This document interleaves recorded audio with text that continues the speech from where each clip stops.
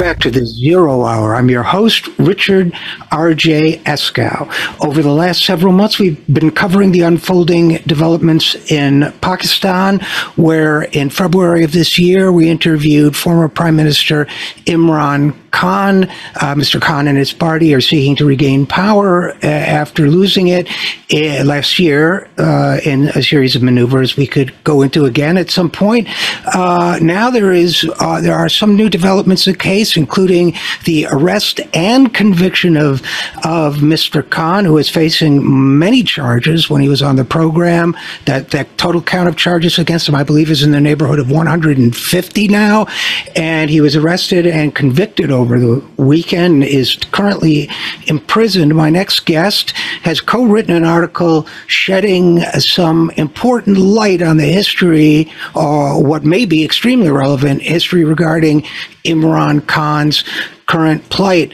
Murtaza Hussain is a politics and national security and foreign policy reporter for The Intercept. He and Ryan Grimm have just published the other day an article headlined "Secret Pakistan Cable documents U.S. pressure to remove Imran Khan," with the subheading, "All will be forgiven," said a U.S. diplomat, "if the no confidence vote against Pakistan Prime Minister Khan succeeds," which, as we know, it eventually did. So without any further ado, Murtaza Hussain, welcome to the Zero Hour.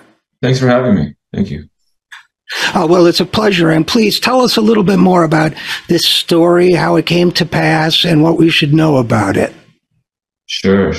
Well, over the past year and a half, Mr. Khan has been embroiled in a very serious political crisis. All Pakistan has been embroiled in the crisis because of the issue of Khan's removal from power by his political opposition, working at the behest of the very powerful Pakistani military. Now, Mr. Khan has alluded and mentioned directly many times the existence of a secret, classified Pakistani cable document known as a cipher, which showed evidence of conversations between U.S. and Pakistani officials, wherein, as he described, the U.S. side, the U.S. State Department, encouraged his removal from power, which eventually took place last year. So, quickly. So, the existence of this cable has been the subject to a lot of debate and a lot of arguments and conspiracism inside Pakistan. No one's ever seen it before, but this week we published at The Intercept the entire text of the cable so the public could finally see what it really said. Are you able to tell us anything about how this cable came to be in your possession?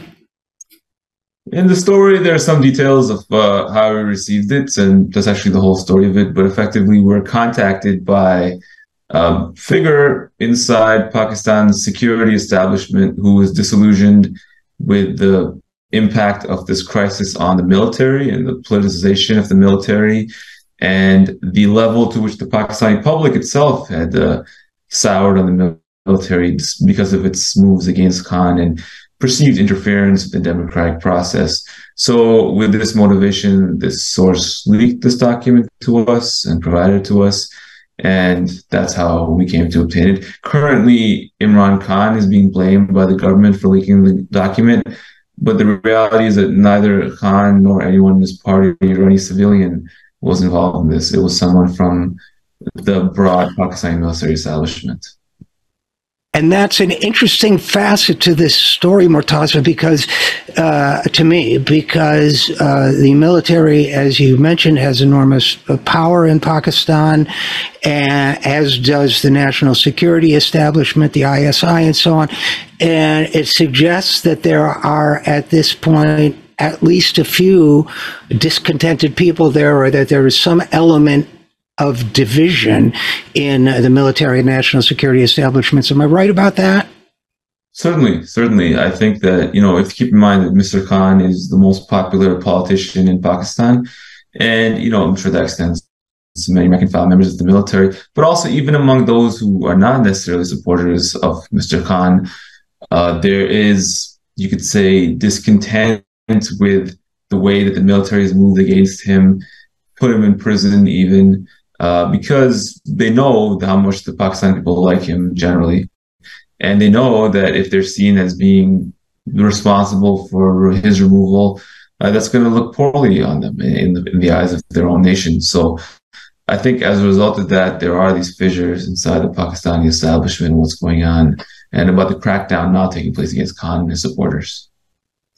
And this comes, as I understand it, in the history of Pakistan, a history in which over the last few decades there have been several military coups. But my understanding is that the military, which, as you've said, has enormous power there, has until recently been viewed somewhat favorably by the public. That obviously there are people who disagree with authoritarianism and so on, but that my impression is that this may be the first time when the military has found itself in a situation where what it's doing is so deeply unpopular. Am I right about that? Yeah, so, in Pakistan, it's commonly said that the only really fully functional institution is the military, a public institution, because it takes up so much of the national budget, because, it has these inherited internal structures of meritocracy and so forth. It's a vehicle for many middle-class people to get ahead in society, which is often generally very stratified. So, had a good reputation, and also it's a nationalistic society, and the military, for that reason, is often popular, no different from the United States or other places. So, it is very popular, but now there's a huge division because Imran Khan is also very popular. And Imran Khan, ironically, his initial political rise was supported by the military, but then we fell out with them. They're hoping for him to be a puppet, basically. I think that's a fair word to use, of their own policy. And eventually he began to break with them on several important issues, and they want to discard him. The issue is he'd become very popular. He'd become very genuinely and organically popular among Pakistanis. And I think that for the very large number of Pakistanis to support Imran Khan, now the military has emerged as his number one antagonist. That certainly creates a very stark problem, and certainly creates a problem for the military, which is bleeding popularity and legitimacy by the day at the moment. And Murtaza, Hussain, let's talk a little bit about the immediate motive behind the meetings documented in this cable. Tell us a little bit about that. I think it had something to do with Ukraine, did it not? That's right. So, it's interesting. This cable has been discussed around a lot. It's been referenced, and passages have been cited, or this has been summarized. We've never actually seen what the cable said and what it was about. So effectively, in March of 2022, there was a meeting between some State Department officials and a Pakistani ambassador to the United States. And the whole subject of the meeting was effectively about Ukraine. And the State Department was very frustrated about what they described as Pakistan's aggressively neutral stance on the Ukraine conflict. Now, Mr. Khan had not taken a side per se, given speeches saying that he's allied. He's friends with America, he's also friends with Russia. He's friends with everybody. He doesn't want to be part of an alliance, effectively. The U.S. wants Pakistan to be part of an alliance. And this State Department official, Donald Lu, he expressed very strongly his frustration with this neutrality. And then he went a bit further, and he said, if Mr. Khan, at the time there was a no confidence vote already being mulled in the Pakistani government and military. If he survives this vote, it's going to be very bad for Pakistan. There's going to be isolation, quote unquote, for Pakistan if he stays in power. If he's removed from power, there will be, quote, all will be forgiven if he's removed from power. So he laid out two scenarios where it's the most powerful country in the world, which already has a very strong influence in Pakistan. If you have a certain leader, it's going to be very bad for you. And if you get rid of him, it's going to be very good for you. So I think that the military was already soured on him, and they were considering getting rid of him. But then they got not just one green light, but 5 green lights from the US. And, in these countries where the militaries have very strong political roles and influence in the United States, the US is like a member of the governing compact of the country. And if they don't give the green light, people are not going to make big moves like that. They got a green light from Donald Lu in very uncertain terms, completely clear terms. And then they moved. And had the State Department said, we have no view on Pakistan's internal politics, that's your business, that'll be one thing. Or if they'd said, we don't want you to remove him, let him finish the rest of his term, that also would have had an expected result. But they said pretty much a 180 opposite of that. They got very involved. They outlined some threats and some promises regarding his fate. And then very critically, in the summary section of this document, like I've read many different intelligence agencies' documents at this point, it's pretty common that you have a summary for the person filing the document. The ambassador himself said that this represented an unwarranted and unacceptable interference in Pakistan's domestic politics. So it was seen even at the time as something which was quite unwarranted on the Pakistani side. So that's exactly what it contains, and the consequences all stem from that conversation. Murtaza, your beat is national security and foreign policy, and occasionally you hear is the United States foreign policy establishment, and which bleeds into the national security establishment, described in almost I'm trying to think of the right word, but certainly pejorative and negative terms.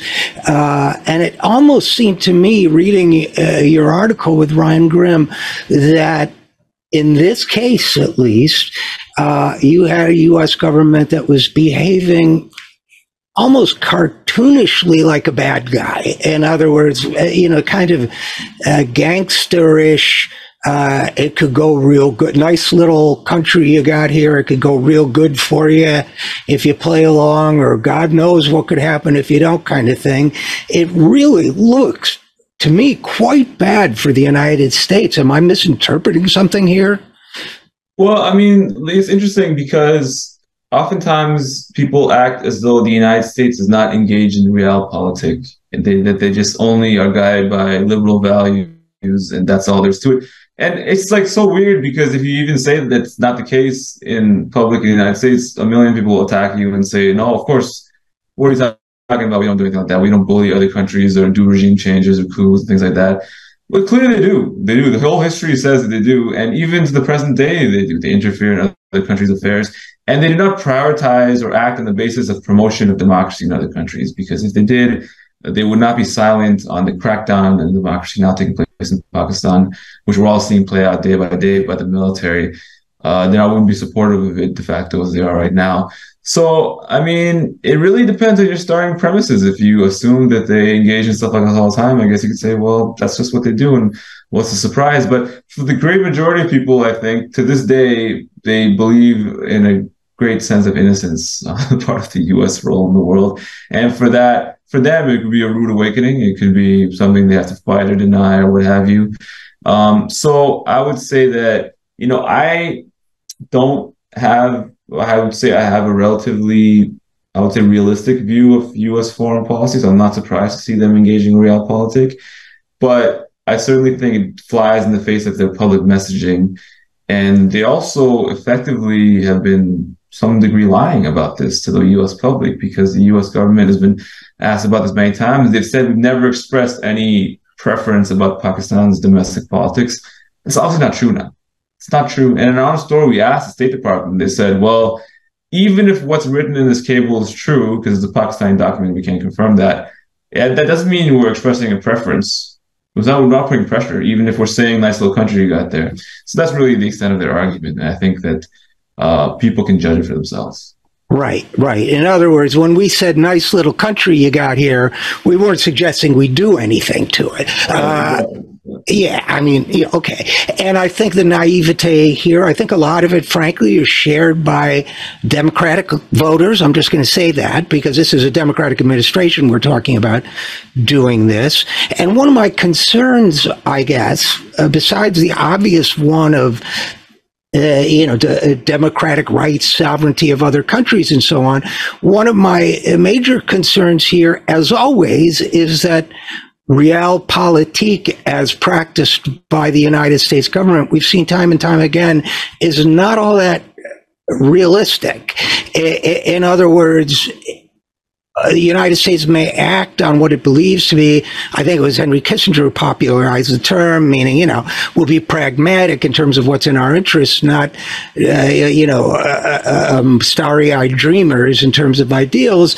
But even when one thinks in those rather ruthless or cold terms, I'm concerned that many times in the past that hasn't been the case. See, for example, Iraq, but as well in Pakistan. I think now you have a situation where, and of course, all this is leading up to my asking your thoughts about this, but you have a situation where you now have a country deeply fractured. You have a popular politician in jail. You have arguably the most stable institution in the country now in the center of controversy and certainly antagonizing segments of the population. It doesn't seem to me that even if you leave aside this sort of what appears to be hypocrisy in terms of talking about democracy and so on, it seems to me unwise in terms of the future stability of a country, Pakistan, that is very much in our pragmatic interests, remain stable. Does any of that make sense to you? I think that I find in terms of foreign policy, oftentimes the interests of small groups of people in the United States, small groups of elites, get falsely conflated with the national interest. And they conflate it with the national interest on their own. So there are segments of the American elite which prefer a Pakistani military junta for their own purposes, as opposed to a democratically elected Pakistani government, which is more messy and complicated to deal with and may choose to be neutral in foreign conflicts instead of siding with them. So, in their interests, maybe having a military power in there is better. For the interest of average Americans, I think most of them prefer to just stay out of Pakistan's business. They would just prefer to focus on their own well-being and being a good example of a strong economy and democracy at home, as opposed to overturning other people's democracies and economies. But even then, I don't think that it's really in the average American's interest to see a country of 250 million people thrown into chaos, all the possible negative externalities about that, anti-Americanism, migration, unwanted migration, or destabilization and violence. A lot of things can happen. So I don't think that it's really in America's interest to be doing this. I do think that it could be in the interest in some people in DC who may see it as beneficial to them that the musical chairs of power in Pakistan settles one way or another. But I agree with you. I think that, some very skillful people are used to conflating their own, what's best for them with what's best for everyone. And that's just simply not the case. In what way would it be best for these people we're talking about? Well, if you look today, Pakistan was previously neutral in the Ukraine conflict.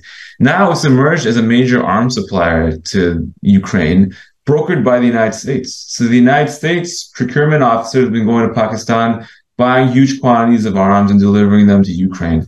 Pakistan is a major arms producer. So a lot of shells, a lot of hardware is now turning up on Ukrainian battlefields as a result of the fact that Imran Khan and his stated policy of neutrality has now been cast aside as a result of this effective, coup, you could call it, by the military organized with his opponents.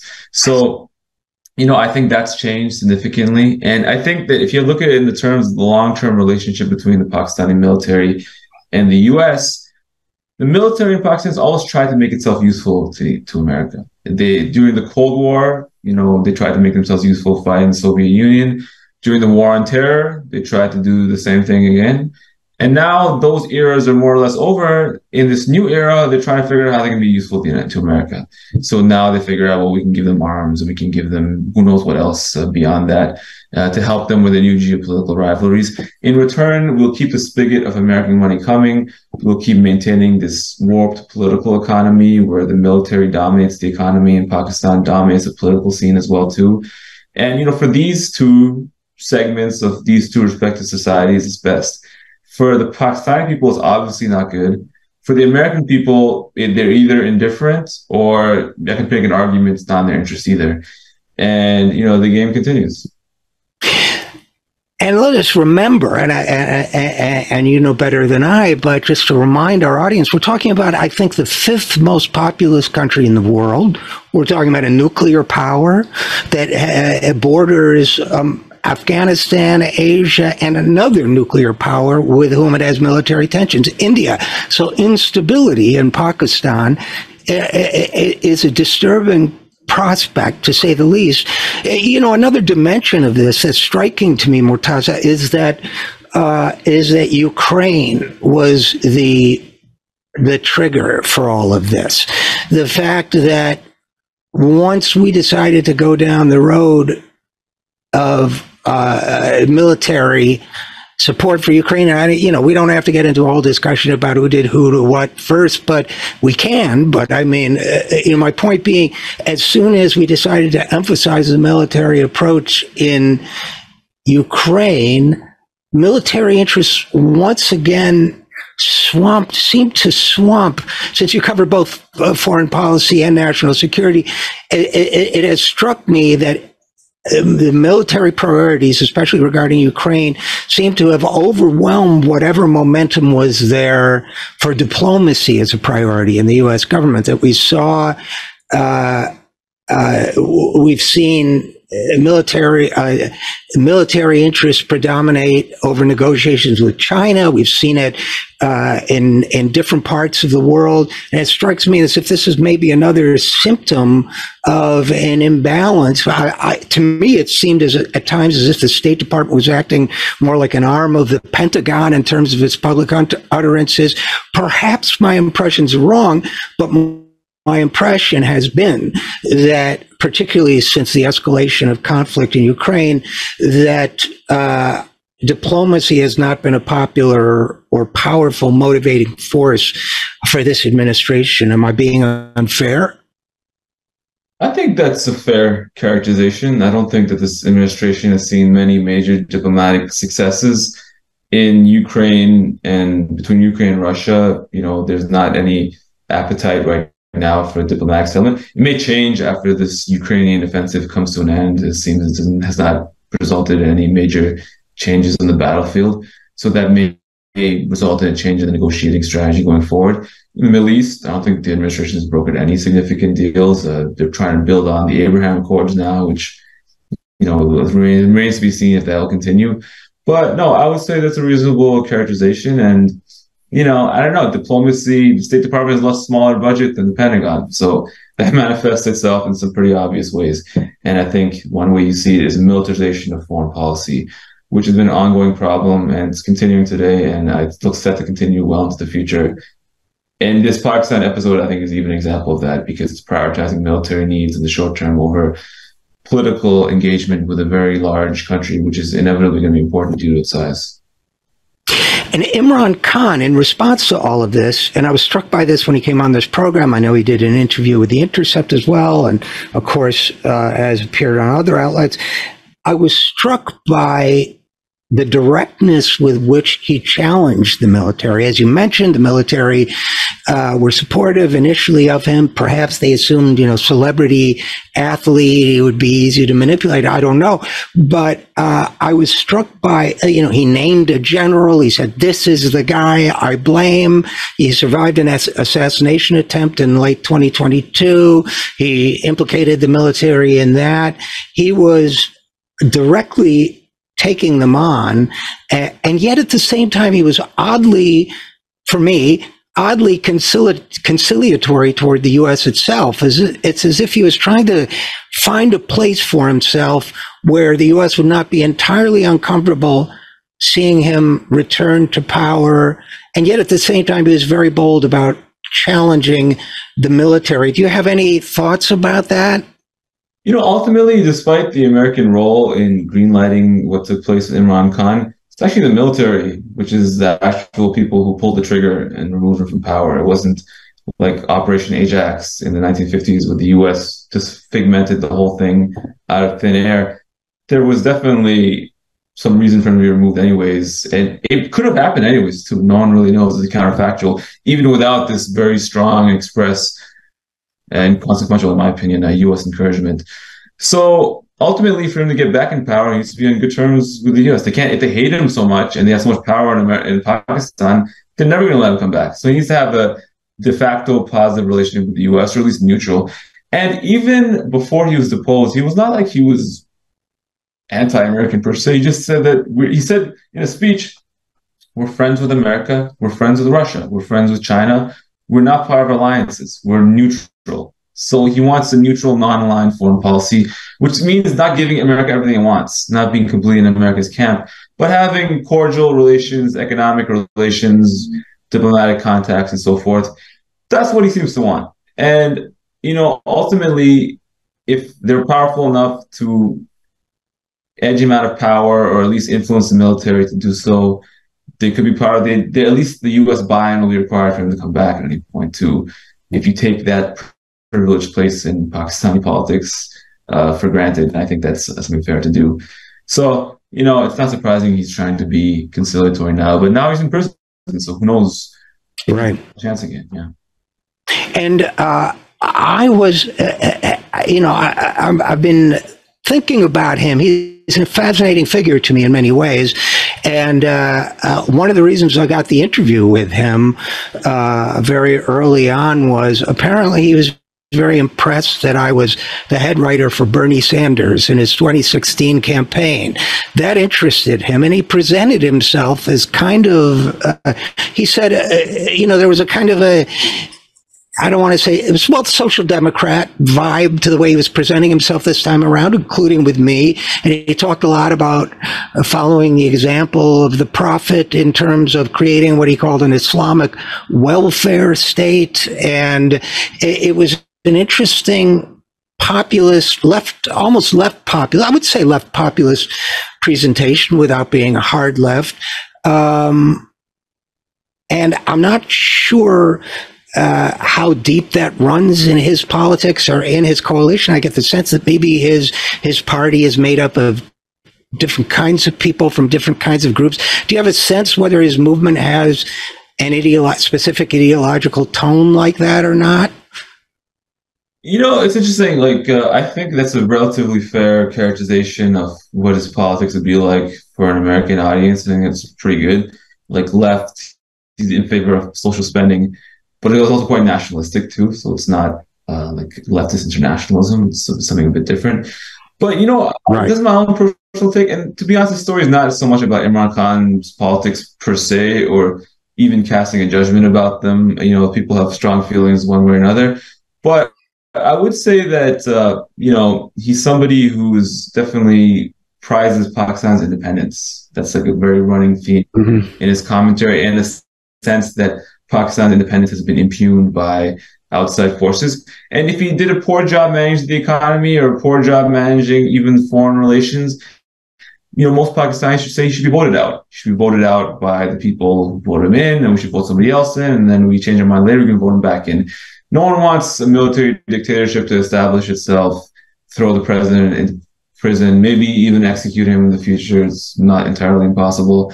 That's the thing that is the most egregious, irrespective of one's views of his particular political orientation. And his party, I don't really know what the beliefs are beyond the fact that, his own role. He seems to be a very important aspect of his own party, and without him, the ideology could be much more flexible, much more fluid. So, but I think it's less important. It's less important than the fact that he was the sovereign prime minister of a country, an independent country, and his country's sovereignty was meaningfully impugned upon. Well, I'll give him credit for this. I have to assume there was a Gulfstream jet sitting on a tarmac somewhere for the last 6 months, fueled up and ready to take him to London. The first time he said he would accept exile, and he hasn't. Now he's in prison. So he's certainly shown that personal courage. I guess the last dimension of this I've been thinking about a lot. I've been reading up on Hindutva, the philosophy of Indian Prime Minister Modi, which I think you've correctly to me, in my estimation, compared to, Islamism of the Muslim Brotherhood, for example, but and worthy of further study. I've been reading up on it, but here we have the U.S., despite Modi's less than fully democratic or communitarian impulses, getting closer. It seems to me getting closer and closer to India in any number of ways.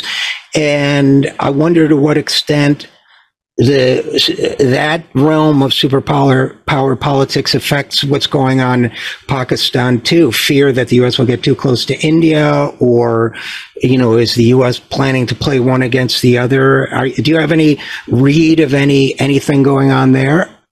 They're very anxious about it. They're very anxious about the Pakistan being left out of the game if the U.S. cozies up too much to India. Modi was in the U.S. recently, got a very good reception. The Pakistani military is now going to be left out of that. The Pakistani establishment is very anxious about their view, how they're viewed in Washington, to put it lightly. So I think that's a very important context to all this as well too.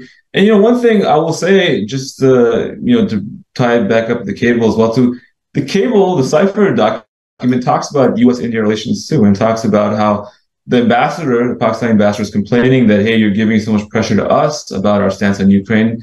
India is neutral too on this conflict. How come they're not getting flack about it? And the U.S. official effectively responds, yeah, we think that India is going to change its stance later on once their students get evacuated from Ukraine and so forth. And that never happened. But I think that there is a sense that there's double standard in how India and Pakistan are treated vis-a-vis the U.S., which really antagonizes the Pakistani side.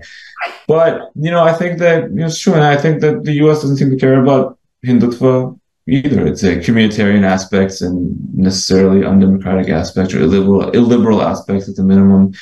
It doesn't seem to be too bothered by it. It's not bothered by lack of democracy or illiberalism in Pakistan either. It cares about its interests. And if that's the case, let's dispel with this false narrative that something else is going on here.